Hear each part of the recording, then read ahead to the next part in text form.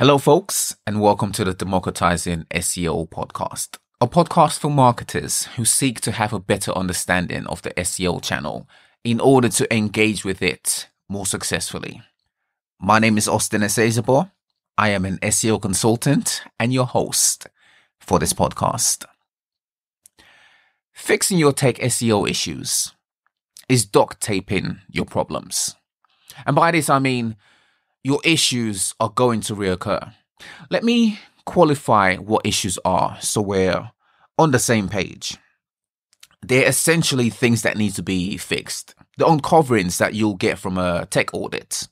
So for example, if you have problems with your canonicals, they'll be identified as issues with a solution offered as the recommendation. The solution is the fix, right? It's what you need to do to improve your website. Well, I'm proposing that a solution as such is simply a duct tape to the real problem that needs to be addressed. Here's why I say this.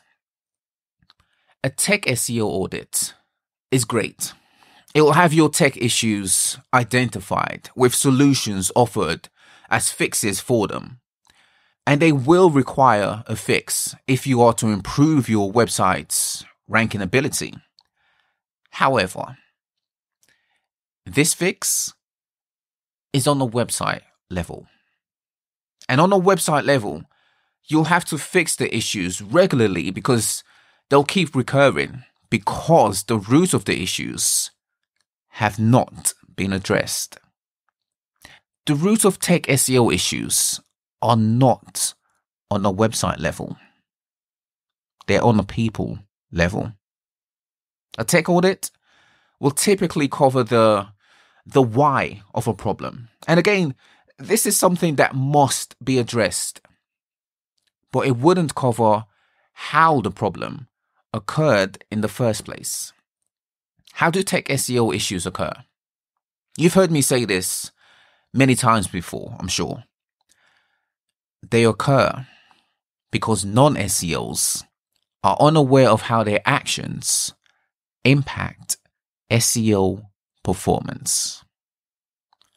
All tech SEO issues can be identified as a lack of awareness with non-SEOs who control and shape your website. All tech SEO issues stem from a people level, not a website level. Fixing the issues on a website level means they're going to reoccur if they have not been fixed on a people level. So with what I mentioned earlier, canonicals. How do you think canonical issues occur? They could occur from devs or from content editors, which will be even worse. Canonical issues or tech issues SEOs see all the time. If you've had your CMS developed without SEO input and haven't had SEO work on it at all, there's a high probability that you'll have canonical issues that need to be fixed on a people level as well as on a website level. You see, unless you have devs working closely with SEOs, and by closely I mean the two communicate with each other every single day, you're going to have tech SEO issues that require fixing on a people level. And this isn't to say that devs are screwing up your SEO. Devs are not responsible for SEO. SEOs are. They are, however, one of the non-SEO departments that can directly influence SEO performance. Why? Because they have control of your website. When they're not working closely with SEO and are not aware of how what they do impact SEO, what do you think will come out of this?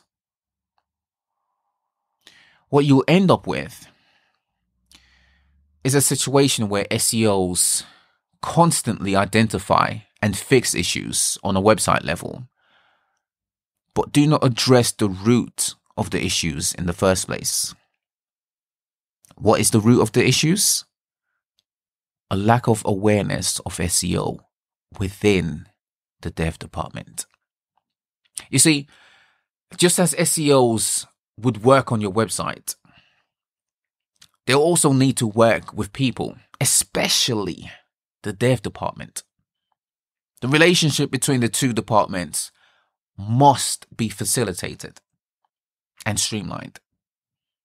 What ends up happening instead, unfortunately, is SEO is kept to optimize on a website level, never deep dive in to do so on a people level.